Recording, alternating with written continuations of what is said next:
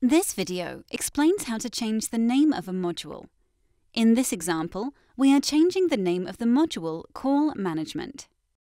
First, go to the navigation menu and click on Settings. Then, open Module Settings and click on Call Management. Then, click on Adjustable Names. Here, we see the name of the module Call Management in different languages. For instance, a colleague from the Dutch office will see melding instead of call. In the drop-down menu, you can find some default options to rename the module. For example, we can choose Incident, Request, or Ticket.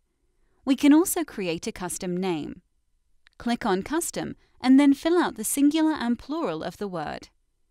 In this example, we will fill out Question and Questions. Then, click on Save. Now we close this tab. Now it is still called First Line Calls. If we click Refresh at the right top, then it says First Line Questions.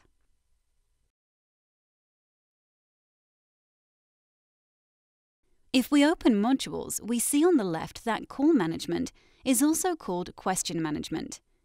This is how you can change the name of the module Call Management.